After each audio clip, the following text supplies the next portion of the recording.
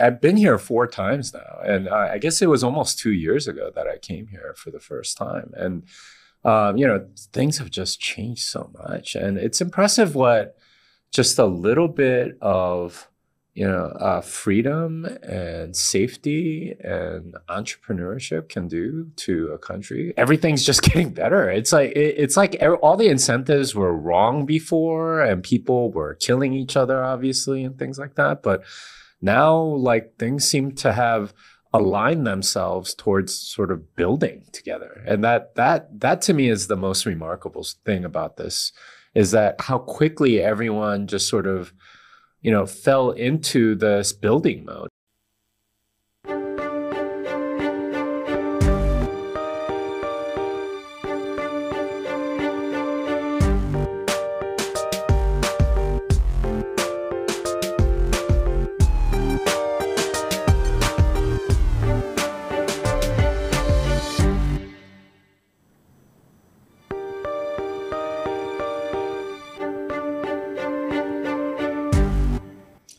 Jimmy, we got you back down here. What is this? Is this trip 3 or 4 for you? Trip number 4, nice. in El Zonte too. It's I can't believe you have this podcast studio, Mike. I'm pretty impressed. This is as good a studio as I've been in, and it's pretty impressive. It's all Andy. If you know me at all, I'm not technical, so Andy, thank you very much. Magic together. Oh, yeah. But now you have a place to, when you come down, you're free to use it. So. Yeah, and it looks like I'm going to just have to figure out what I'm going to record. But yeah, I mean, this is wonderful, and to be honest, it's a lot like what I've been seeing in El Salvador. Each time I come back, I'm amazed at the progress that's been made. The last time I was here was only like 4 or 5 months ago. And now that I'm back, I see all the roads are paved in El Zonte. Everything looks cleaner. The buildings are nicer. Everything is getting better at a very rapid rate. It's pretty amazing. It's amazing, I think, in this day and age, because we're used to in the U.S. where it takes 5 years to build a bathroom or something, and here they've like transformed the country in a couple of years. Yeah, or even a few months. Just like there's a bike lane in El Zonte now. You could like just ride a bike around and like get from place to place. It looks wonderful. Everything's freshly painted. Infrastructure is all getting in there.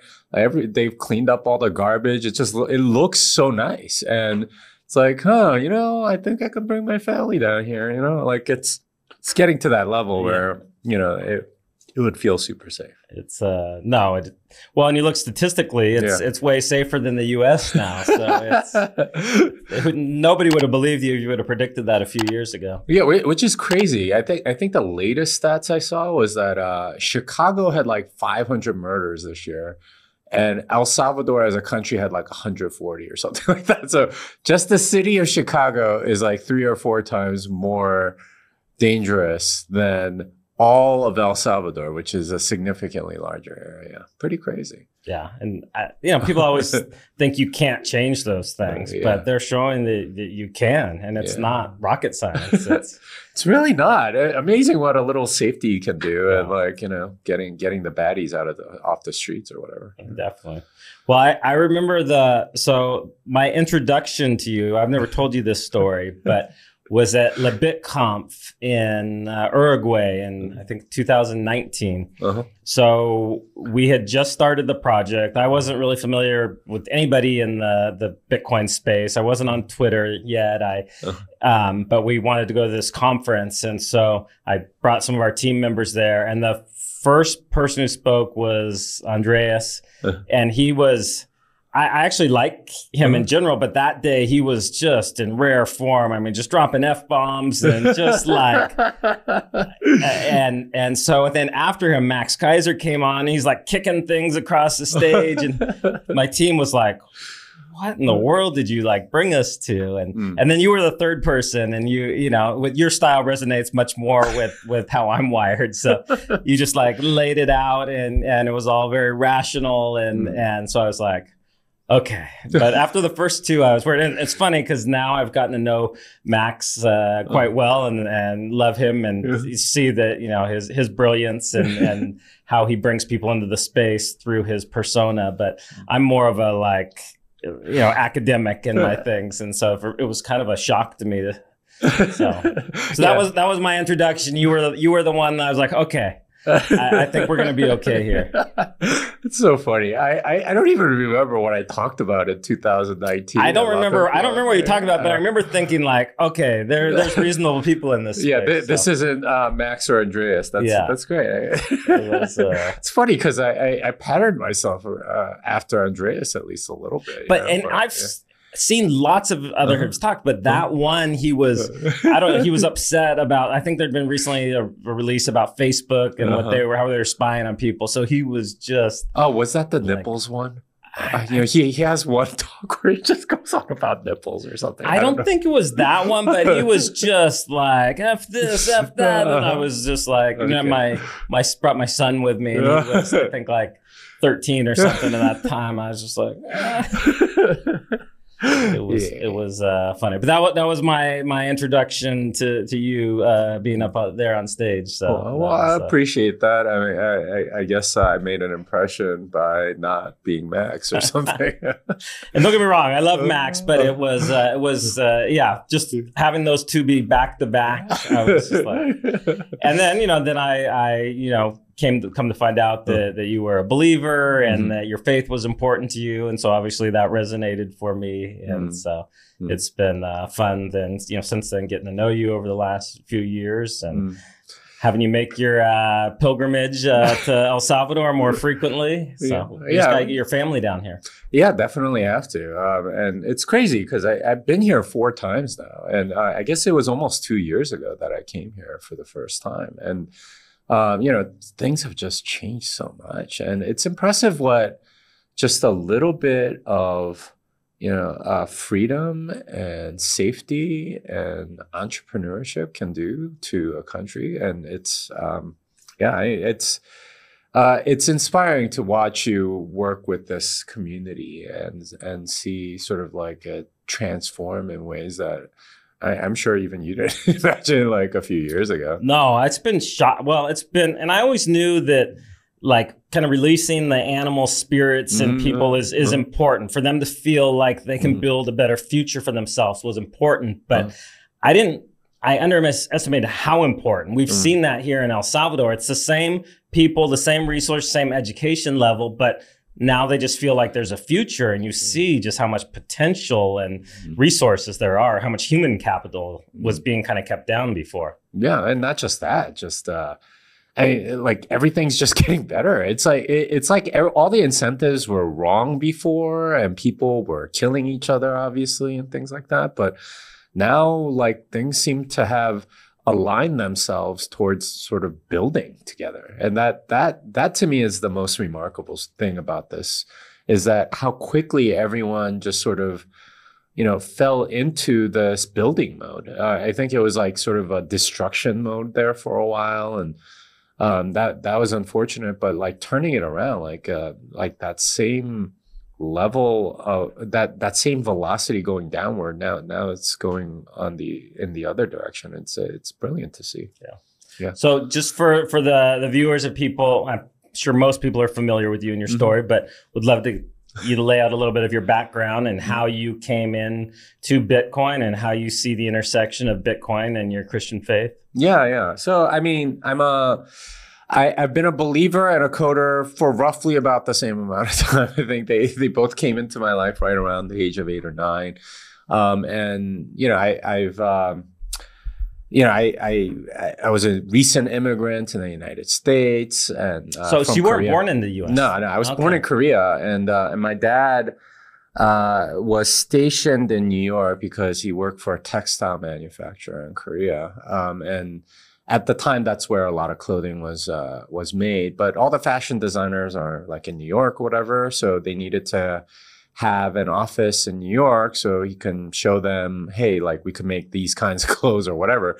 So he was the sole representative for his company in New York. And I don't know how he got that position or whatever, but he knew a good thing when he saw it. And he decided, okay, we're immigrating. And he was originally supposed to stay for 3 years.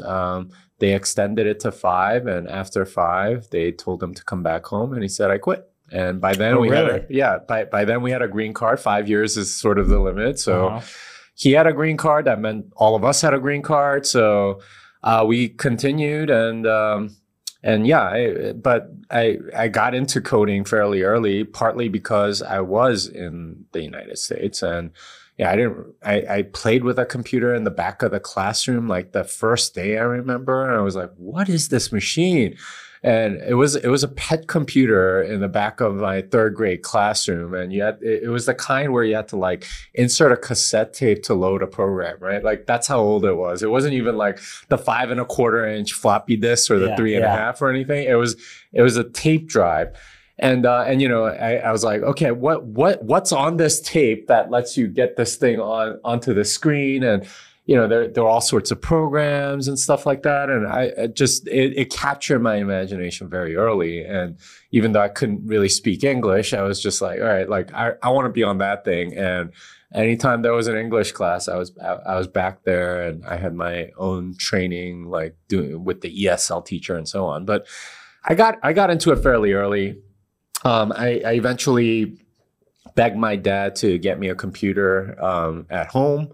And at the time, there weren't that many computers available that were affordable. Yeah. The one that we found was at Toys R Us, and it was a Commodore 16, which if you're a child of the 80s, you remember. Was it 16 or 64? The 64 had the great games. Okay. The 16 had nothing. We had the 64, I think.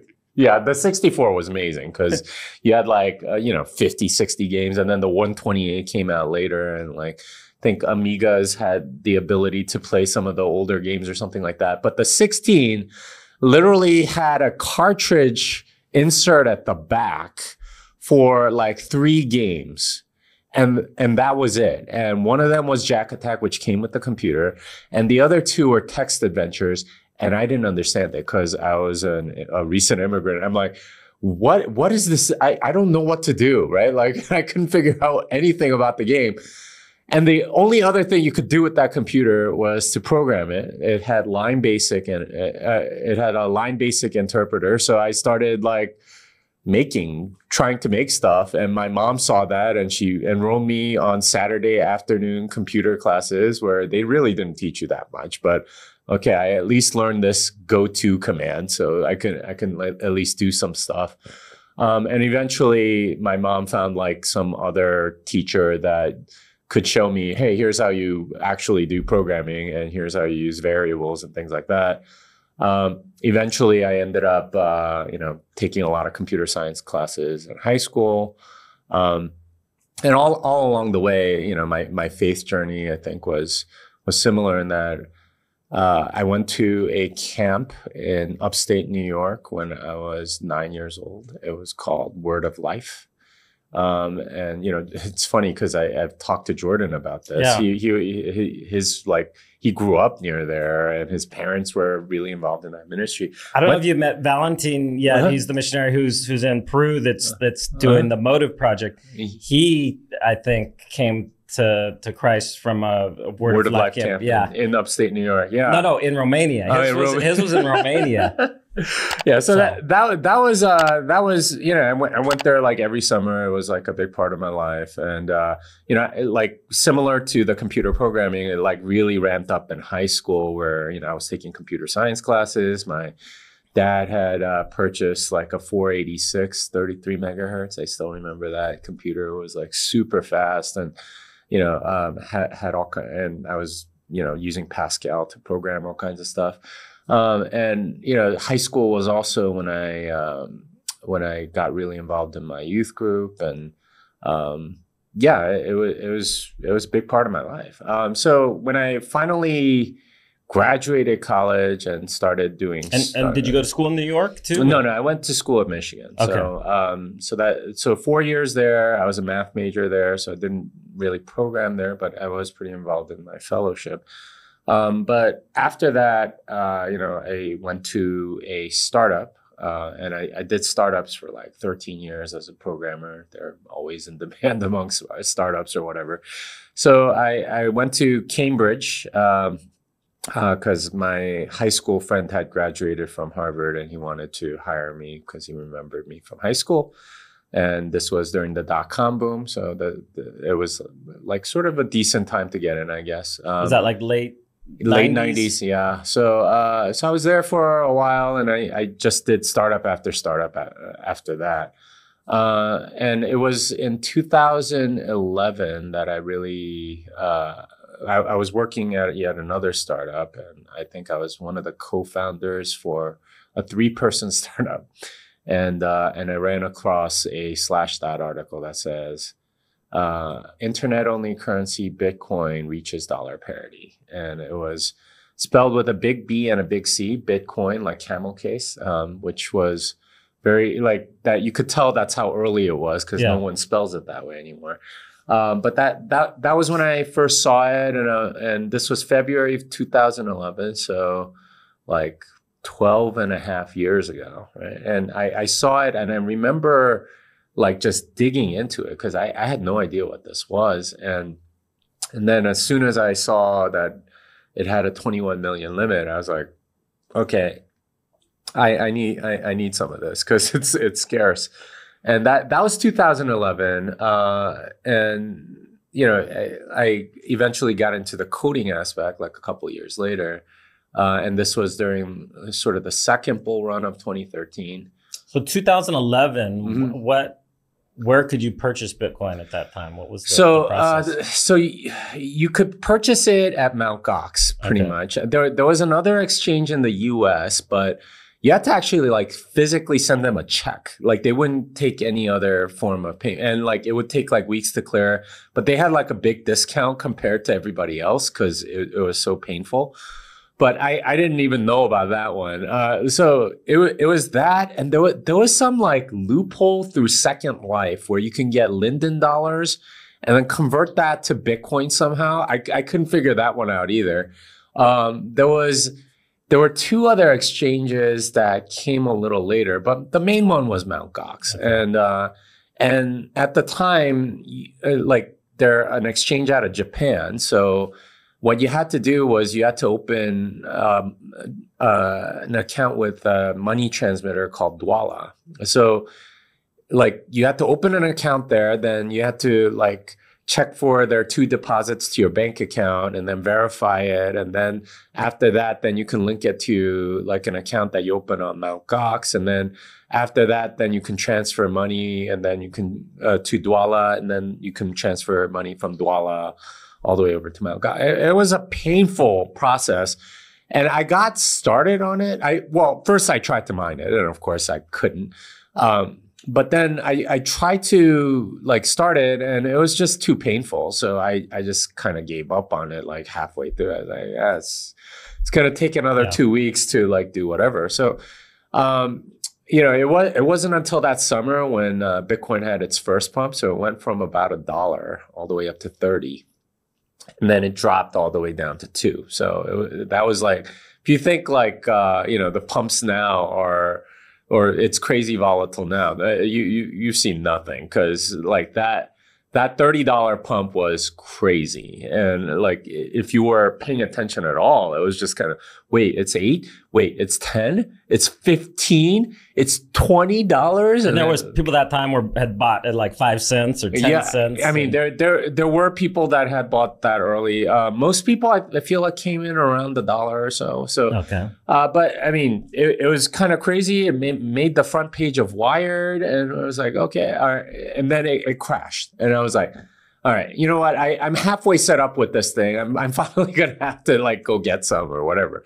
So that's when I first got into it, was 2011. But I didn't actually start coding in it until 2013, and that was after the first pump to 266. There was a big crash because Mt. Gox was just super slow. I still remember that day. It was just everyone's watching it, and it's going from 200 to 220 to 240 and 260, and then Mt. Gox crashes, and like nobody can trade. And then like it's like 3 hours of just like what's gonna happen or whatever, and then all of a sudden it like comes back online. It just drops like a stone to like down to $50 or something like that in like less than a day. right? Like that's how volatile things were back then.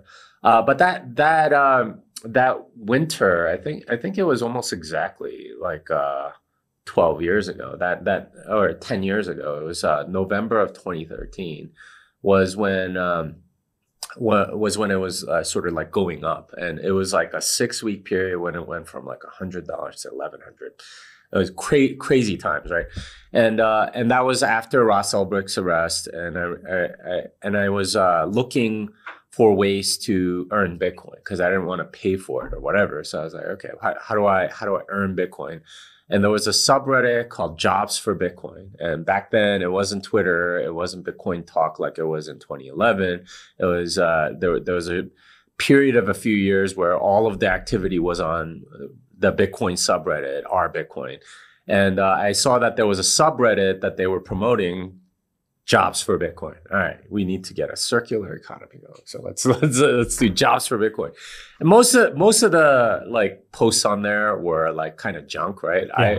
I will critique your article for whatever, and it's like, okay, it's people trying to earn Bitcoin. Yeah. But there was one post which said Python programmer wanted, and like most of them are selling services. This one was like, I'm willing to pay Bitcoin. It was one of the few that did that. So immediately interested. So you were keyed into the importance of the circular Bitcoin economy even back then. Like, well, I mean, that was sort of the narrative back then, especially with like the darknet and stuff like that, like being sort of the black market currency and so on. So. But yeah, I saw it and I was like, I messaged the guy on Reddit. Turned out to be a guy from Ukraine, and he had a Bitcoin-based project called Color Coins, and he wanted some programmers so he can make the open source project like completed. Basically, he'd been working on it since March or something. I found out later that he had earned a bunch by like implementing a very basic version back in March, like a few hundred at that point. So he was like, okay, you know, I can spend some of this, and Bitcoin price was going up, and he was like, okay, I need to like complete this project. Yeah.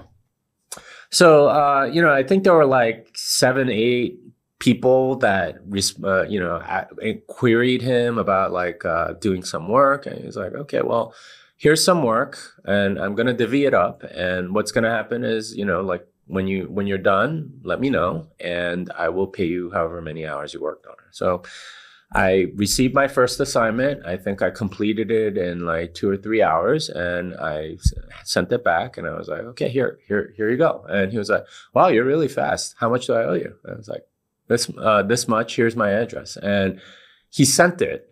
And that's, I think, like a big light bulb moment for me, because here's a guy in Ukraine, and here I am in Austin, Texas, and he just sent me money, right? Like I didn't have to do anything, and I was like, "This is awesome!" And so that sort of like triggered like 40-hour work weeks for like the next couple of months with him okay. Because I turned out to be the most productive developer on that project just because I was so motivated. Like, when Bitcoin price is going up, you want to earn Bitcoin. So I did that, and you know, basically learned all of this stuff about Bitcoin, right? Like, okay, here's what an HDL, here's so I got I got education just from having like a job based on it. So that was how I got into it. Was the development work that you were doing, was it just kind of general that was non-specific to Bitcoin, or did it have No, it was a Color Coins Bitcoin like Color Coins wallet. So I had to do a lot of stuff that's like wallet based, and you know, how to like issue a token and stuff like that. Like all this like talk about ordinals or BRC20 or whatever. We did this back in 2013, guys. Like it's nothing new. And we were programming it, and okay, like you can issue an asset. You just have to color certain Bitcoins as one thing or another, and you can mark it and so on. And you can go back to the issuing transaction and all that. So we made this thing, and we more or less completed it.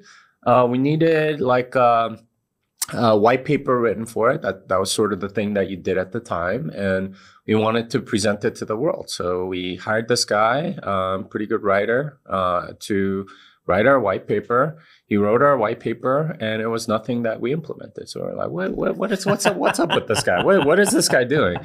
Well, that was the trend. You guys set the trend there too. Well, so we asked like him to change it, and he's like, no, I don't think I'm going to change it. I'm like, then we can't pay you. And he's like, no, I have some other ideas that I want to explore, and I want to kind of launch my own token anyway. I was like, okay. All right. I guess we're going to part ways. And that was of course Vitalik Buterin, and that coin was really? Ethereum. Yeah.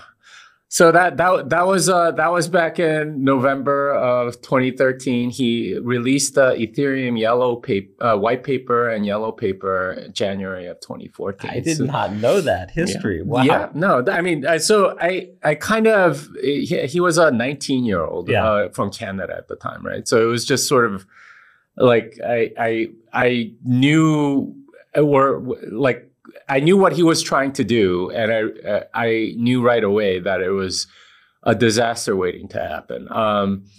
Just how much of a disaster we still don't fully know, because it's still kind of like the fallout from that is still ongoing. But that was 2013, and that was my first introduction into coding. And that, I mean, that was way before I was in the space. Mm-hmm. What happened with color coins? Did it just kind of? It's still around. Okay. I mean, you could, and the thing is, like, there ended up being like 5 different implementations of color coins, and like there were multiple altcoins launched even back then. So I found out later, the guy from Ukraine that hired me did so in part because there was another project in July of 2013 that started, and it was called Mastercoin. Now, Mastercoin's not around anymore. In fact, they had to rebrand to something called Omni, and it's still a coin that's around. But that was sort of like funding a color coins project on top of Bitcoin by using this like idea of a token sale, what you would call an ICO now. And that was sort of like started at that time. And the reason why he was willing to pay developers to work on his open source project was because they raised 5,000 Bitcoin July of 2013 for that project, and they were paying out bounties for all kinds of stuff. And one of the things I realized at that time, towards the end of 2013, was that, okay, if you pay for development, it's not going to be very good quality. So one of the bounties that they had back then was a block explorer for Mastercoin. And you would think it's a relatively simple concept, except like the guy that designed it didn't know what he was doing. Is just kind of technically kind of inept or whatever. And all four, there were 4 submitted like projects to earn a bounty. And all for a particular address, all 4 showed different balances, which is like, okay, something is seriously wrong if you can't agree on a balance. And that sort of like bounty paradigm, like hiring devs to kind of do it it just didn't work. And that was part of why he was willing to hire people, and that I was a fortunate beneficiary of that. But that Color Coins project actually still exists, and I think that repository is still out there. We like issued like tokens and stuff like that. Nobody was interested because we didn't have any marketing budget behind it. You know, Vitalik obviously took that and took it sort of to the next level. We thought it was going to be like, okay, like shares of a company or something like that. It ended up being, okay, let's have a platform for raising money from stupid people, right? Like that ended up being sort of the main use case that Vitalik found. So, but yeah, that was my introduction into it. And, you know, by the end of 2013, early 2014, I realized, okay, I have to do this kind of permanently, because I have no desire to code almost anything else. And and yeah, I work for a few other Bitcoin startups. So went to a company called Monetas, and they were trying to incorporate some other sort of digital asset tracking system that was like federated and all this other. I never really quite understood it, but they wanted some color coins integration or whatever. And then I moved on from them to Armory, which was an early Bitcoin wallet, very secure wallet.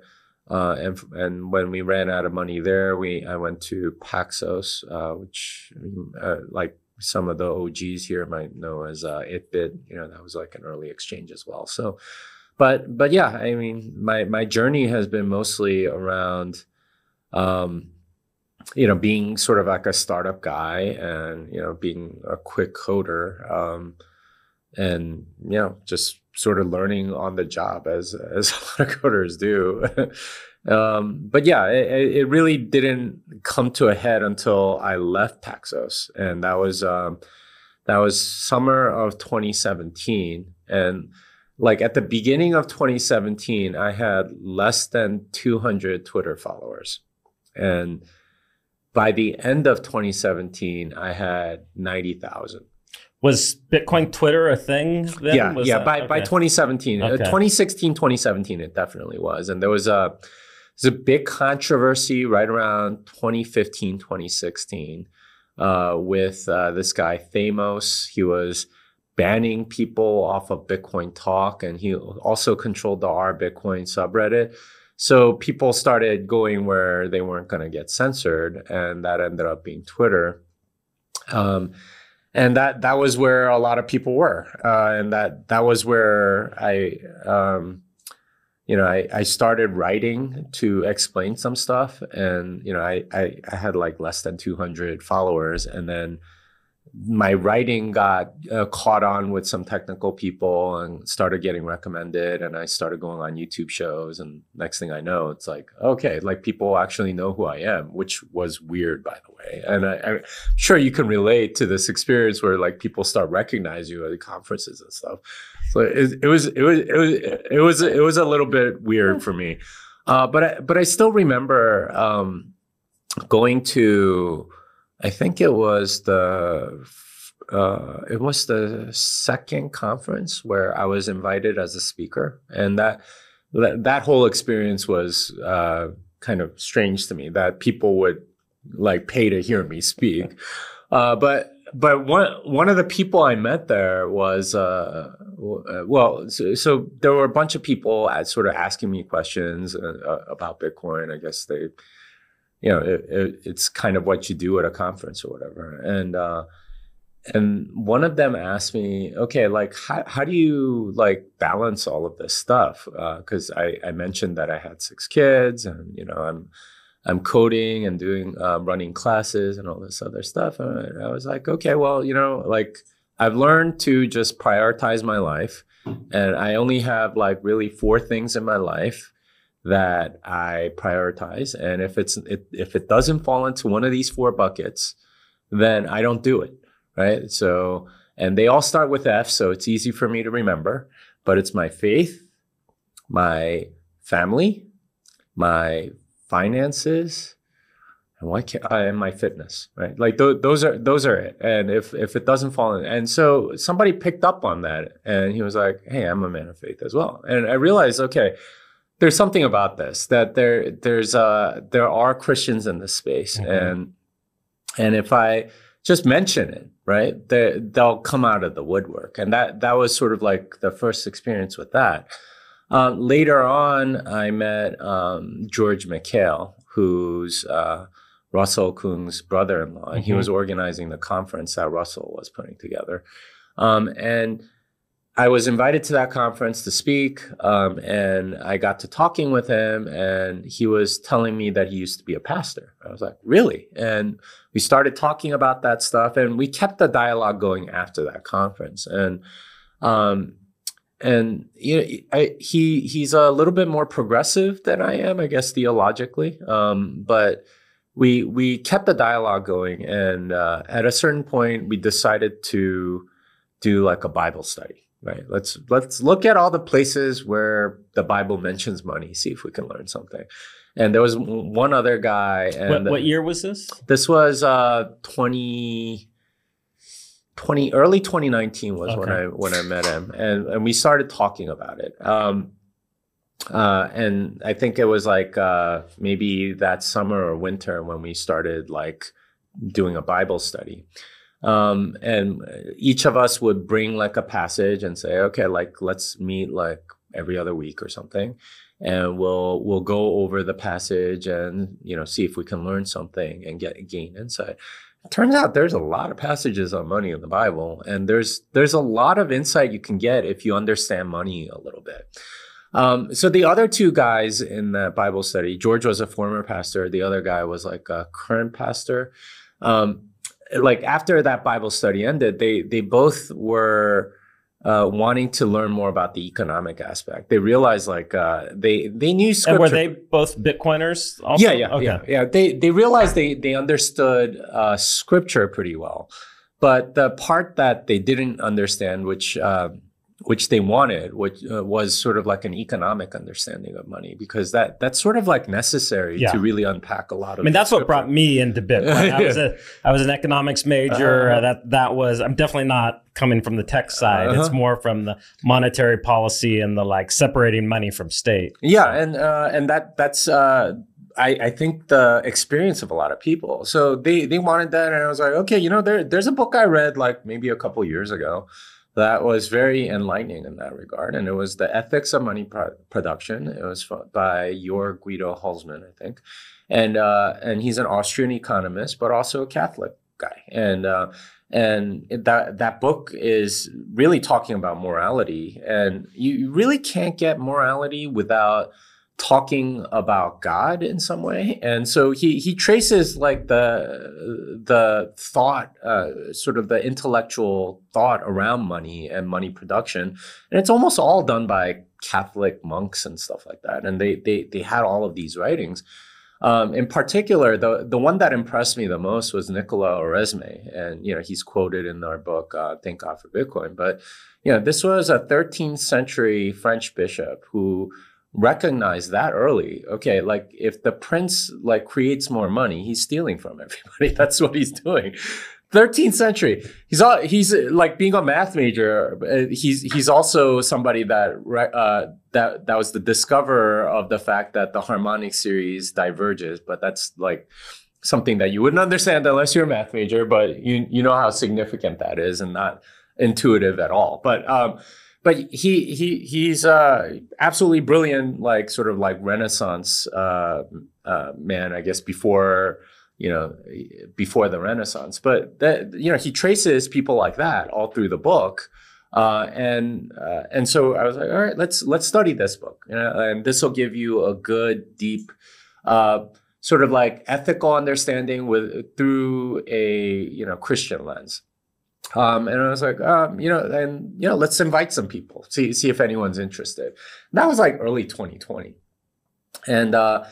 And we invited a bunch of people, and just like Christians that we knew in the Bitcoin space. And it became sort of our Bible study. And of course, COVID hits right around that time. Was this all done online? Yeah. So the COVID hits around that time. So all of us are not able to go to Bible study. So we're like, okay, this became like the event for most of us to like actually talk about God in any reasonable context. So, and we had like 10, 12 people show up every week. And we kept that whole thing going, one chapter a week. And it's a fairly long book, but we got through the whole thing.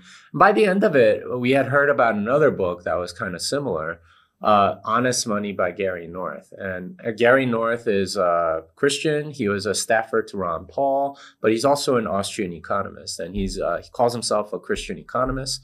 And I'm pretty sure that's from C.S. Lewis, by the way. But he wrote a whole ton on the Federal Reserve, what honest money ought to be, fair balances and stuff like that.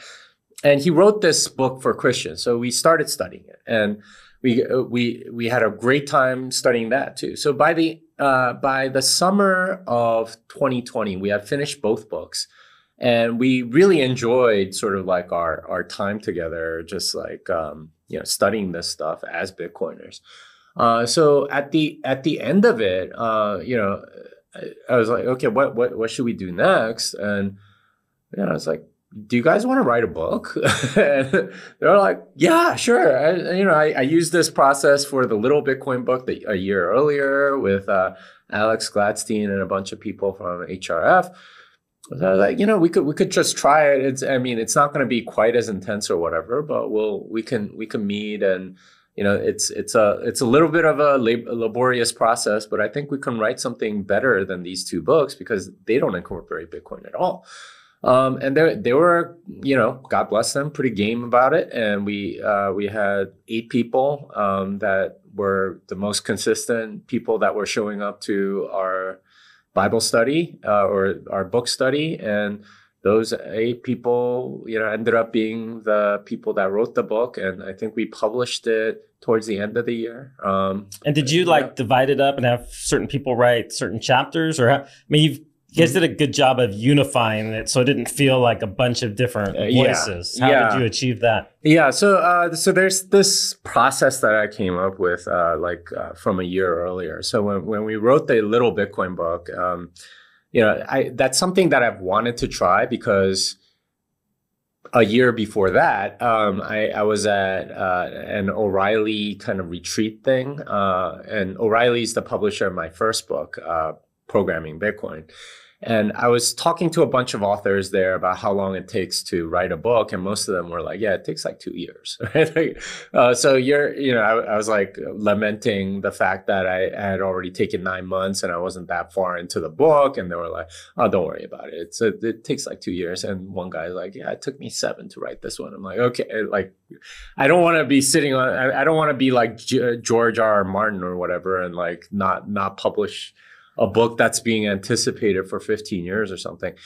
But there was one guy that was that had this little workshop that said how to write a book in a week. And I was like, what? So I went to that, and he introduced me to this concept of book sprints, of like writing a book in a week. And some of the sort of hints at like how to do it and stuff. And I had done stuff like that before, having been at a lot of startups. You do coding sprints and design sprints and things like that. So I was like, okay, let's let me just see if I can do it. And I had pitched Alex Gladstein on this because he wanted to write a book, and he wanted me to be sort of like the technical reviewer. I was like, scrap that. Let's just write a book together, and I think we could get it out in a week. And he was like, all right, I'm game for it. And he organized a bunch of it. He found a house in California with like 9 bedrooms, each with its own bathroom or something, some mansion or something. And we basically all went there for 5 days, and I carried out this process where you identify your audience, you write the review, the Amazon review you want them to write, and then you write down a bunch of ideas to get them from point A to point B, organize those ideas into chapters, then you label the chapters, then you make like a path through the chapters that makes the most sense for the user. And then we just started writing. Everyone take a chapter and try to write it, and then you swap and then you edit, and everyone touches every chapter, which is what we did with the Little Bitcoin book. And we did the same thing for Thank God for Bitcoin, but instead of it being like an intense 5 days, it was just everyone had an assignment every week. It was literally, okay, go edit your chapter and submit it, right? Like, don't apologize for editing, whatever. Just do it. And it went through 8 pairs of eyes, and at the end, you had something. I think the only chapter we had to rewrite was the final one, and that was it didn't sound great, and I think we kind of knew it, and we ran like a mini version of that process for the final chapter, and it sounded much better afterwards. And after all of that, I think we published it November of 2020. And so how long was it in total to It was a few months, like 3 or 4 months or something like that. I mean, that's amazing. I did a similar process. We've had a book published back in 2001 called Four Souls. It was about an adventure around the world I did with 3 college friends, and we wrote it kind of like that. But it took. We moved to Big Bear. We lived in a cabin up there. We'd snowboard during the day and ride at night. But it was. We'd write these chapters, and we wound up with like this 1,000-page book, and then we had. So it sounds like you were much more organized. Well, we were brutal, right? Like, so towards the end there, what we did was we verbally read through every paragraph, and we had it all in a Google Doc, so we could all like highlight stuff or whatever. And like as we're reading it, like people would highlight stuff. Okay, this sounds awkward. This doesn't sound good. And we would like be brutal with that one paragraph, and we cut out so much stuff. Like just there was way more written than what ended up in the book. And was it easy? Did people usually agree, or was there like intense discussions? Like, I mean, no, that needs to stay. Well, so part of the process that I think really helped was at the beginning we identified the audience and the review we wanted, and by doing that, like we had kind of a North Star, right? Like this is what we're trying to accomplish. And we had an objective standard by which we can evaluate everything. It was, does this get them there or not? Yeah. If it doesn't, we need to cut it out. It's not really going to help them in anything. And if it does, then we have to keep it because it's going to help them to understand what this is. So it became, and plus like by the time like it had gotten to that point, like you had no idea who wrote what sentence, right? It was just sort of like munged over and over again. It might have been germinated from one person's idea, but like morphed many, many times. So, it was nice because there wasn't really that much ego involved in it. I mean, there's still a little ego, right? Like, but in the end, like when we were finished, we were like, okay, yeah, this is good. I think this will hit the mark. And and it's probably one of the best-selling books that I've had for sure. And that, we had a fantastic reception. A lot of people bought it. I mean, I still give it to people. I recommend it to them. I came to it skeptically because a lot of times you read like Christian books where they take on another subject and it's not done that well. But I read that, I was like, wow, they actually like nailed this. It was definitely a labor of love, and we put a lot into it. And I think one of the books that really resonated with me during the process or early on in the process, I was recommended a book by Joel Salatin. And if you don't know who he is, he's a regenerative farmer from Virginia. Okay. And he's written lots and lots of books, very libertarian. Everything I want to do is illegal, all right? Like, talking about like government regulation and stuff like that.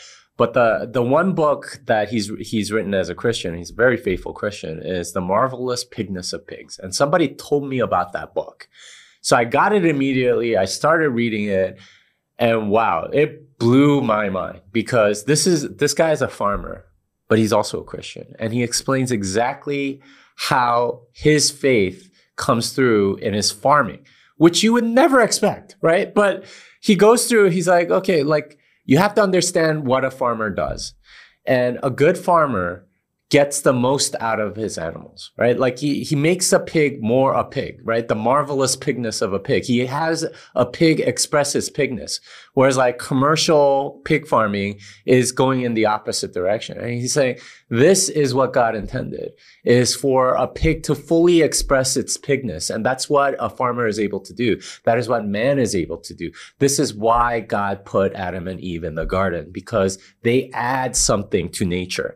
And I was like, I mean, like, even just hearing that, it's just like, okay, you get a sense of how this profession is very biblical and understanding God's will around all of that. And I read that and I was like, oh my goodness, we need to do the same thing with this topic. And we need to explain it with this level of clarity. Otherwise, like, people are not going to get it or whatever. And that for me was an inspiration because he brought something that no preacher could bring, because he has experience as a farmer. And we wanted to bring something that no preacher could bring, because we understand money and economics, and most preachers don't. And that was the aim, and it worked out pretty good, I think. So has the audience that has been most interested in it been what you expected, or have you seen this is something you can give to a pastor that knows nothing about Bitcoin, or is it mostly Bitcoiners being introduced to faith? Well, so it's a kind of a strange mix. So we definitely we aimed it when we did the audience exercise. We were like, okay, like most of us had Christians in mind, right? Like whether it's like someone at our church or whatever, and we would describe them. It's like, okay, it's like Sunday churchgoer, been faithful for this many years, whatever. That was mostly what we had in mind. So we aimed it at Christians, which is why we don't mention the word Bitcoin until chapter 8, right? Like first 7 chapters, it's just here's how fiat has made things horrible. Yeah. And here's how like Bitcoin changes the equation, and how we can return to a more biblical money. So we expected that, and we did get a lot of reaction like that. So, like Julia, who's one of my co-authors, gave that book to her sister. She's been trying to orange pill her sister for like 6 years at that point. Didn't buy Bitcoin at all. She read the book and she was like, I get it. And she bought some Bitcoin, right? Like that's how you know, okay, like this is hitting at a different level.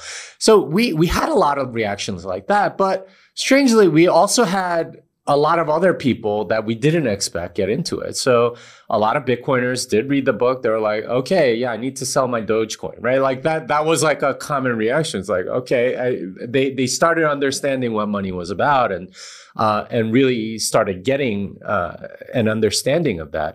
But there were also other people that I completely didn't expect, right? Like Safety Namus, Muslim. He asked for a copy of the book. I was like, yeah, sure, here.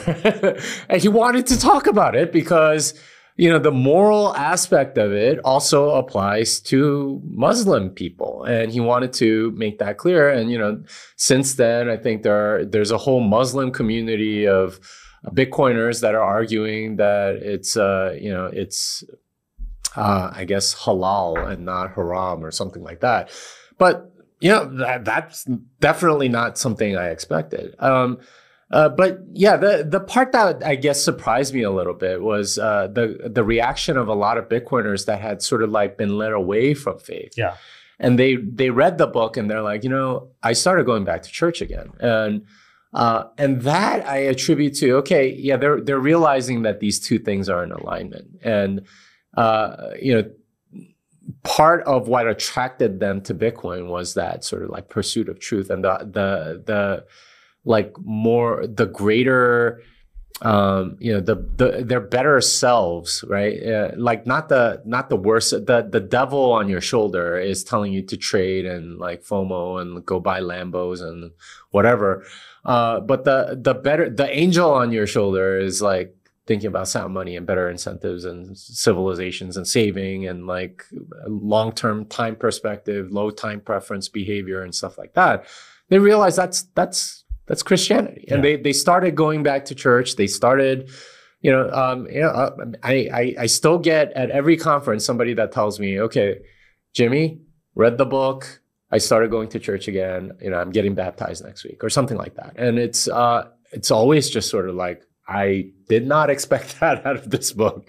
Well, there's no greater low time preference than thinking about eternity. Yeah. And so I think that it brings people back to just seeing the importance of justice for God. God wants justice in this world, even though it's a fallen world. We're to strive for that. So and that was pretty gratifying to hear and still hear. And to this day, there are people that'll tell me like I bought like 30 copies of your book and started handing it out to everyone at my church. I'm like, okay, I hope they read it.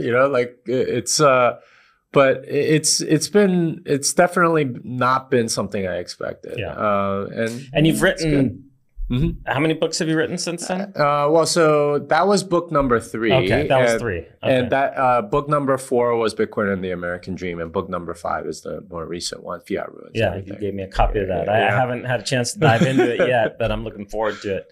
I think you'll appreciate it. There's definitely some chapters that have a very Christian theme. So Fiat Ruins Charity is one. Yeah. And I think you'll really enjoy that chapter. Definitely. Well, what drives you to write books? Because I know it's not the money. Writing books, people think that there's money in it, but there's really not. Not anymore. Not unless like you're a top-selling, best-selling author and you sell. You gotta sell 1 million plus books to. Yeah, I mean it's really more a marketing play for most people. I like writing, and which is a little weird because I hated English class when, when I was growing up. I got the worst grades in all of my English classes for most of my childhood. So there you go, Mrs. Terrace. I worst teacher ever. But I've written books to prove you wrong. But yeah, I mean, part of it is wanting to express my thoughts, and I do it, I guess, partly for me because by writing you have to like congeal your thoughts, right? You can't just sort of keep them vague in your mind. And this is something that I always appreciated about mathematics is when you're writing a proof down, like every step gets scrutinized. So like you really have to write it down. And like that act of writing down, something happens in between there where an understanding takes place, like a much deeper one. And I find that with writing as well. When it's sort of like a vague conception in your mind, it's one thing. But when you speak it, it gets clearer. But when you write it down, it gets really clear. So part of that, I do it for me. The other part is, I want more people to get into Bitcoin, or in the case of this last book, I want Bitcoiners to understand just like what we're fighting against. So that part's important for me, to sort of contribute something back to the community. I mean, like that said, like there's like so many books now, and it's easier than ever to get something published. So I don't know, maybe at this point it's like sort of like an exercise in vanity, but I like writing books, and my audience seems to like it, and it's a good way for me to clarify what I'm thinking, so I could be more articulate about it on shows like this. Yeah. So tell us about the program this summer. When I heard that you were going to be involved, I was super excited because one of the things that I've seen here in El Salvador, as they've embraced Bitcoin as legal tender, as all these companies are flowing in, there really is a dearth of technical talent here, because before there just wasn't jobs. And so you have all these companies flowing in, and they want to hire people, but a lot of them are having trouble finding the right people for those jobs. So when I heard about this program with Kubo Plus that Stacy has been really championing, I was like, okay, this is what we need. And then to see somebody like you come down and spend some time participating. So tell me from your perspective, what you see of the value of that program, and kind of what your perception was coming into it, and then leaving, what it's different, and what you think El Salvador needs. Yeah, so the whole thing started not this summer, but last summer. And Stacy was pitching me on like, okay, we really like, we don't have developers. And I had met with some people on the prior time that I came down, and she was like, we need to get more developers in El Salvador. So I was like, okay, well, I'm game to try it. But like the hard part is getting people to apply for a scholarship. Scholarships are easy to go get sponsored, like lots of people. But finding people is going to be hard. She's like, well, let me try it. So she put out a call, and we got a bunch of applications. Ended up teaching a cohort of 5 or 6, and this was sort of like a preliminary thing, very sort of like ad hoc, and we just sort of did it last summer, and we taught them. It worked out, and we talked about it to Ibrahim Bukele, Naib's brother, And they were super excited about, okay, like, can we do this on a larger scale so we can develop this? So I think that's where it sort of like germinated, this idea of training developers in El Salvador. Well, what can you do? How do you identify talent, and how do you train them up to get to that point? And then like Stacy took it sort of like to another level. She found sponsors for this. I think iFinex and Tether are big sponsors of this stuff. Found a lot of the right people, and they asked me to do sort of the intense coding course again. It's a very intense course, by the way. It's 2 days, 8 hours each day, and it's a lot of like live coding. And didn't people have to, like, they started with a bigger group, and they picked the top people and they pared it down to so they pared it down during the cohort, and by the time it got to me, it was just 12 people that I taught this summer. And the idea was, okay, like the best of the best get to kind of graduate to the next level and do more. They even took it further, like a little earlier, when they took some of the students and brought them all the way to Lugano, and I taught them. I saw a number of them there. That was awesome. Which is crazy, but that was the idea, was to sort of like keep whittling and train them. And it's hard to say what the dividends are at this point, but I know those students that I taught are pretty good. They managed to do it, and they have talent. You have human capital here. Yeah. It's but discovering it, surfacing it, training it, and getting them appropriate sort of like work and stuff. From what I heard from Giacomo earlier today, like, I think most of them have some role in the industry already, and it's a matter of sort of doing that again. And I think they're going to go a little wider in this next cohort, not just developers, but also like merchants, and teach all of them everything instead of just like developers. And the hope is to have me come back here in about a year and do another cohort, maybe slightly bigger. Maybe a lot of these students can go tell other people this is an awesome program, right? Like, they got fed steak every night. They got to stay, like they traveled to Switzerland and like did all this other stuff. It's a pretty cool program, and I was suggesting that it get named like the Presidential Scholarship Program or something. I don't know if they have ended up doing that, but that's where you want to be, is have sort of like this elite stuff, and then offer some of that these fantastic coders to the right companies. Well, I think it's just crucial to have those first cohorts, because that's the biggest thing. Is a lot of these kids are like interested, they're motivated, but they don't know what to do. They're like, okay, what's the next step? And there wasn't a lot of people that have gone before them that they could model after. Yeah. So now they have this first cohort, and maybe it's not a huge cohort, but that will multiply out, where 10 years from now, just a huge impact. I think there's going to be a ton of developer talent in this country, basically going from like 0 to 100 over a short period of time, kind of like you've seen with the construction and everything else going on in El Salvador. I think there's that same potential, but having people get that started, that momentum, it's that first group that it's the hardest part. So super thankful to you to come down and do that. I honestly, like, I'm a capitalist there. Like, it's not like I'm not getting paid, Mike. So it's I'm not doing this out of the goodness of my heart. Well, obviously that's a part of it. What's striking to me is that, like, out of that very first cohort, the 6 or 7 that I taught last summer, one of them was sort of like the mentor to everybody else in this cohort of 12. Another one was actually like anti-Bukele, but then like he flipped a little bit after that or something like that.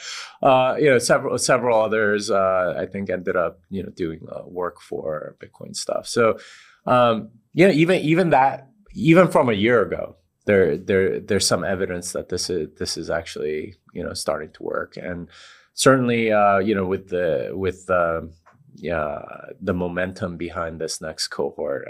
It should be significantly bigger, and they're dreaming pretty big, from what I hear. And I hope to come back and teach a bunch of them and get them like really ready to go do work at a lot of these companies. And yeah, I mean, there can be good jobs here. There's a lot of companies coming in, and it's just a matter of filling demand. So, yeah. Well, and even in this day too, a lot of times, the positions are remote. So they it used to be they had to leave El Salvador to, earn a U.S. wage, where now, I know people here that they can live in this paradise and still be earning a higher wage. So, well, I hope that happens. I really hope that there's a sort of like a wage increase, because the more I learn about like what's happened politically, really international politics, not like even the local stuff with the IMF and stuff like that. The more I'm realizing, like this country was kept poor for a while through the machinations of IMF loans and things like that. Now that they're sort of like free from those shackles, you can see the prosperity that's blooming. And it wouldn't surprise me to see this place become a little bit more like Singapore, which was like in the 50s, it was a downtrodden, it was a backwater. Yeah, backwater. Now it's like a global hub, like super nice, and like lots of talent flowing there and stuff like that. I mean, this place could be the 21st century Singapore. Well, it's crazy, even with all this growth, because when I first started seeing all these things happen, I was like, are they just borrowing a bunch of money and going into debt? But there's been a number of even like the big banks that were like anti-Bitcoin adoption have come in and looked at their finances. Are like, no, actually, they're being much more responsible than the past. There's less of a deficit, and I think even on I think they have like a zero current account deficit. Which is great, right? Like they're building at the same time. Like getting rid of debt, like saving and doing, and like I know El Salvador has some Bitcoin on its balance sheet. Next bull market, like it's very conceivable that like they won't have to think about the IMF ever again. And if other countries see that this is a viable model, and I got to tell you, Mike, I've been, I traveled the world with my family this past year. Almost everybody in all of these Bitcoin communities asks about El Salvador. It's like, have you been there? I'm like, yeah, I've been there a few times. And they're like, well, so what do you think? Like, can our country do this? Because like that's like the first question, right? Yeah. Like I was in Georgia, and they're similar population, I think, 5 million to 10 million, somewhere around there. Smallish country, there's a giant country right next door or whatever. And they're like, can't we do this? Like how do we take that model and bring it over here? That's a very common question. And I think for a lot of these smaller countries, this is something that they're looking very closely at this project, because they want the same sort of like level of freedom, like from the International Monetary Order. And I think all of them realize it, because almost every country where I go where it's kind of small, they've gone through multiple currency devaluations and things like that, but they're like, yeah, and my parents lost 70% of their savings in one day or whatever. Such a common thing. They're kind of used to it, but they're like, okay, can there be a different way? And this is why a lot of them are into Bitcoin, and they're hoping that their country is next.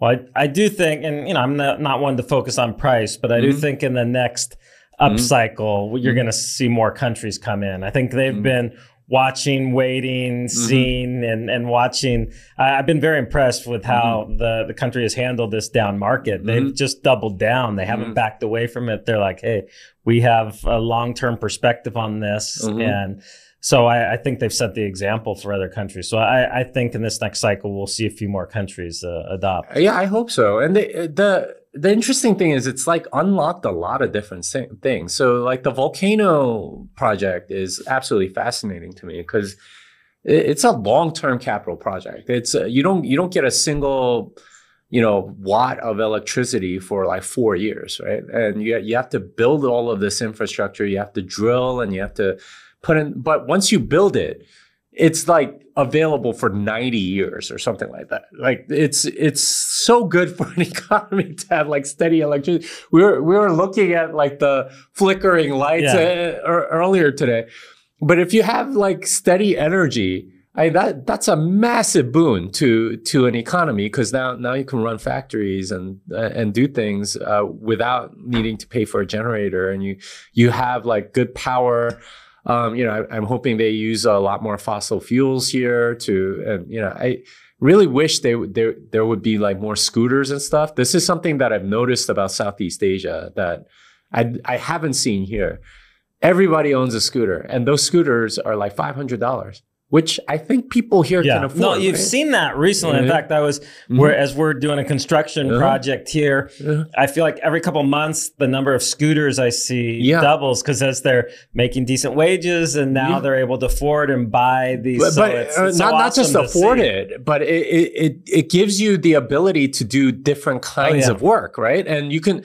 And they're very innovative about not wasting all your time on the bus every day. Yeah, I mean, you attach it to like a 4-seater thing, and you now have a tuk-tuk. Now you can like transport large items on it instead of a truck, and you can make do until like you have more prosperity and so on.